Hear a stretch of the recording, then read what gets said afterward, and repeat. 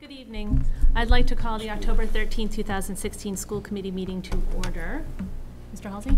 Yes, we'd like to call the Board of Selectmen to order. Mr. Robinson? Move to enter into executive session to discuss strategy with respect to litigation and to return to open session at approximately 9 o'clock. 8:45. Do I have a second? Do I entertain a motion from the Board of Selectmen? Similar? Move to go into executive session for the purpose of discussing strategy for litigation. The chair having determined that public disclosure would be adverse to the interests of the town. Second. To come into open session again around 8:30. And both of those motions should name the case that you were discussing strategy with respect to. So, Okay. So moved. I'll amend mine to do that. That's Okay. Did I hear a second? Second. Thank you, Mrs. Joyce. Mrs. Webb? Yes. Dr. Dodson? Yes. yes. Yes, yes. Yes. Yes. Yes. Yes. Yes. Yes. We're adjourned. Proceed.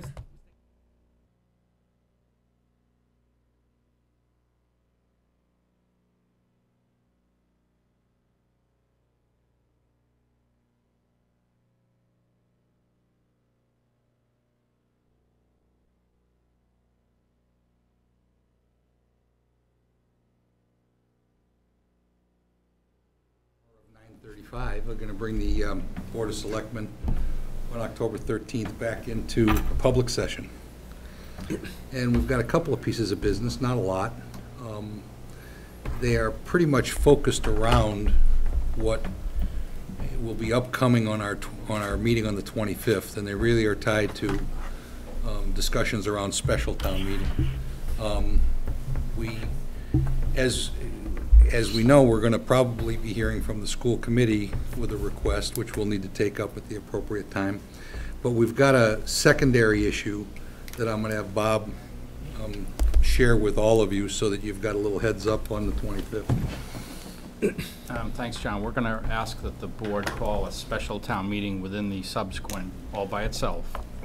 At some point, I'll ask council to exactly phrase it, but on the 25th, you'll be closing a warrant for a special town meeting that is going to ask for a special act. I'll give you a quick history of this. This is on liquor licenses. The town has a certain belief in what it has for liquor licenses. Only recently did we learn, because the ABCC is going electronic and online, that the ABCC has a different opinion of that. And this is going to become especially important next summer or next fall when they turn their online system live and an applicant can go directly to them and instead of coming to town hall. And if they believe we have licenses that we don't think we have, then we do. So a special act will clear up any discrepancy between what the state believes and what the town believes. And the fastest way and the only way to do it this quickly is a special act. A different option would have been to go to the voters 2 years from now, three times in a row. Yeah. So, Bob, what's the delta on what we think we have and what they I think don't know, we have? 5 licenses. Whoa. Yeah, I mean, that's stuff that we'll take up when we get to that. You get to know. the I just details. was curious. And Bob is going to be preparing some material that'll be circulated in our packets so that we've got that information. But in talking about this, I attended a meeting with Bob and with Ray, and also with the two chiefs, because it's all relative to public safety and, the whole alcohol thing. And it just, it's clear that there's some housekeeping that needs to get clarified. I mean, it's kind of that simple.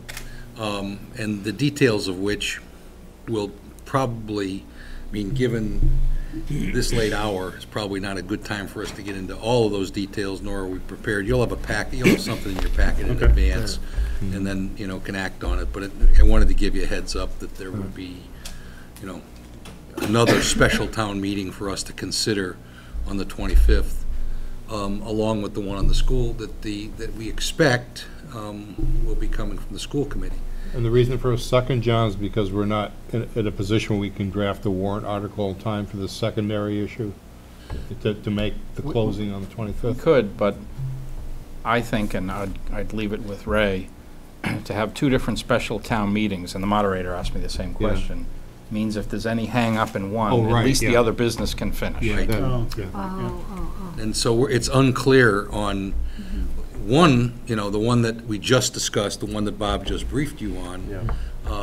I know Ray and one of his associates are going to put together what we need to be able to actually act in a, in a cogent way towards a warrant in plenty of time for the 25th. So we know that, based on what your pleasure is, that'll either go forward or it won't, based on the discussion.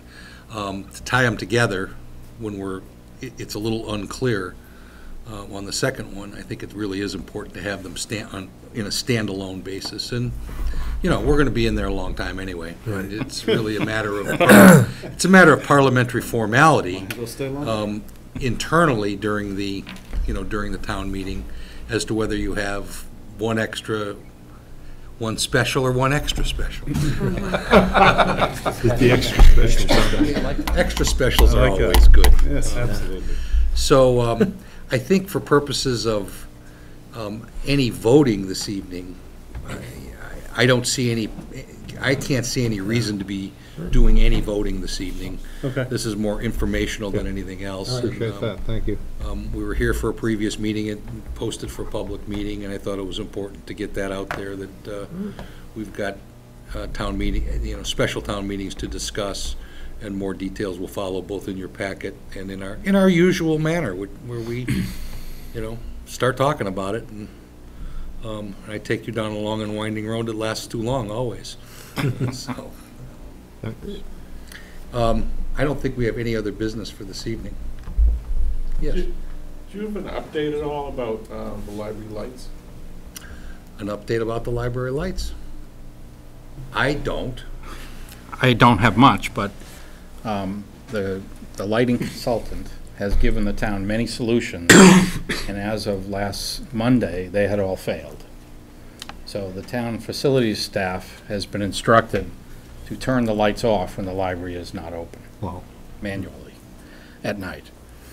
The long-term plan is that 15 minutes after the library closes, the lights will automatically go off, but right now that was not working again as of Monday.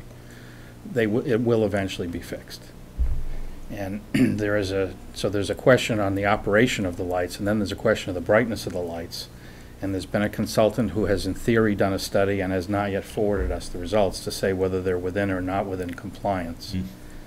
Regardless of whether they're within or not within, we've discussed with the neighborhood a need to make an alternative plan. So that's difficult because if we fully own the building free and clear and the project had been done years ago, we would fix it. It's on us. But where it's still an active project, we have to be careful that we don't step on someone's toes and then they say, oh, that's all yours now. You have to pay for it. So we're trying to come up with a solution that it's just too bright. It's clearly just too bright. And we will fix that.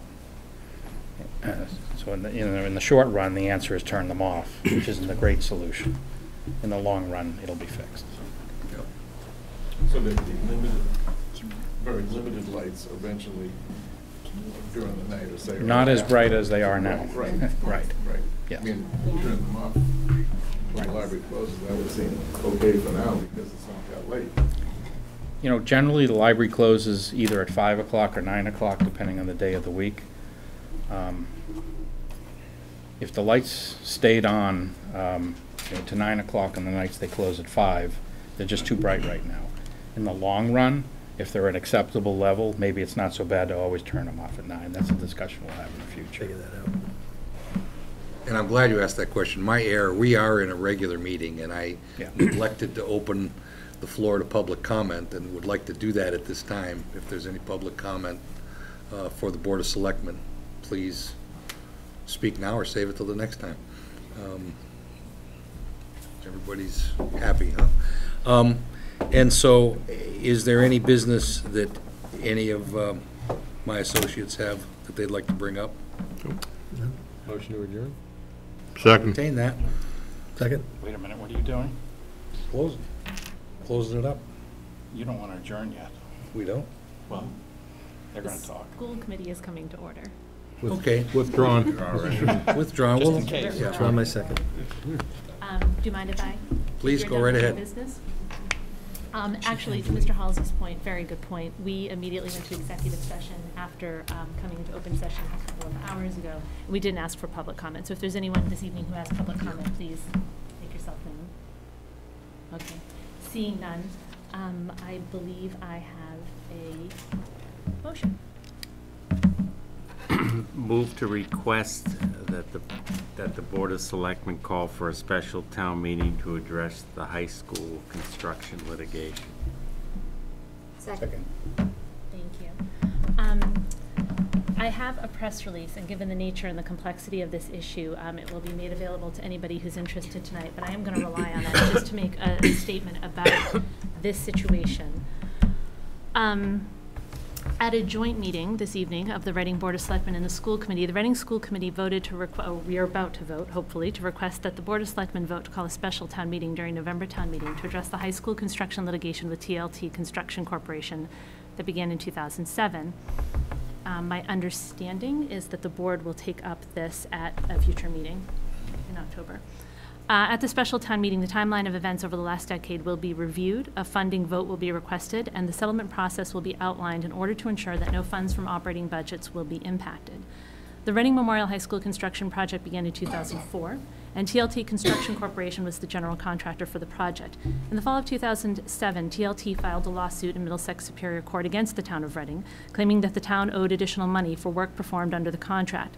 In response, the town filed a counterclaim alleging that TLT did not complete the contract work on time and that the town had to correct various parts of the project work TLT did perform. In 2013, after several years of the litigation discovery process and attempts at reaching a settlement with TLT, the court referred the case to a special master, a retired judge, who conducted a hearing process in lieu of a trial in the Superior Court. The hearings began in December 2013 and concluded in March of 2015. Closing arguments were presented in July of 2015. Since that time, the master has been preparing and issuing to the parties draft decisions on the various issues that make up the matters in dispute. These issues include payment to TLT for asbestos abatement work, the town's replacement of the outdoor track, compensation to TLT for additional work outside the scope of the contract, correction of site work, and liquidated damages for failure to complete the work on time. The first draft ruling was issued in January of 2016, this past January, and the most recent ruling, which left only a small portion of the claim still to be decided, was issued in September of 2016. The net result of these rulings to date is approximately $3 million in TLT's favor. If the process continued, each party would have the opportunity to respond to the draft rulings and proposed revisions, and the special master would then prepare a final report to Superior Court. Under the applicable legal procedure, the court would review the master's final report and may adopt it, reject it in whole or in part, or send it back to the master with instruction for additional action. Ultimately, the Superior Court would enter a judgment in the case, whether on its first receipt of the special master's report or after such additional action by the master as it may order. On account of the volume of material to be reviewed, a Superior Court judgment would not be expected until sometime well into 2017. By Massachusetts statute, a court judgment is subject to 12% annual interest, and interest would apply from the date the complaint was filed in November 2007. As a result, the amount of the judgment would now be more than double. If the final court judgment was issued in late 2017, it is expected that the total amount could be close to $7 million in TLT's favor. Given these circumstances, the school committee and TLT have reached a tentative settlement agreement in the amount of $6 million, subject to town meeting approval. If approved by town meeting, the settlement would be paid through 3 sources of funding: remaining funds from the Reading Memorial High School building project, approximately $800,000, certified free cash, and borrowing, with the debt being paid off over a period of several years. No operating budget funds would be utilized, and the rest of the override election would not have an impact on the funding sources for the settlement. It should also be noted that the override vote scheduled for October 18th is to support the operating budget for the town and the schools and has no real impact on the capital plan. The override was not required because of this legal settlement. As a result of this settlement, it is expected that capital projects currently on the 10-year capital plan, for example, roof replacements, field replacements, capital equipment, would be pushed out additional years into the future in order to disperse the impact. Town officials are also exploring the possibility of additional MSBA, that's Massachusetts School Building Authority, reimbursement funding for the high school project. As several people have understandably inquired, town and school officials want to also clarify and emphasize again that this issue is not related in any way to the need for an override ballot question.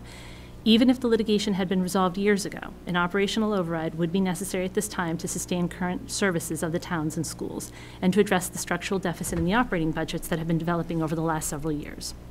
Revenue from an override would successfully address those identified deficits. Although litigation has taken years, it was a process that legal counsel at the time believed was the best course of action.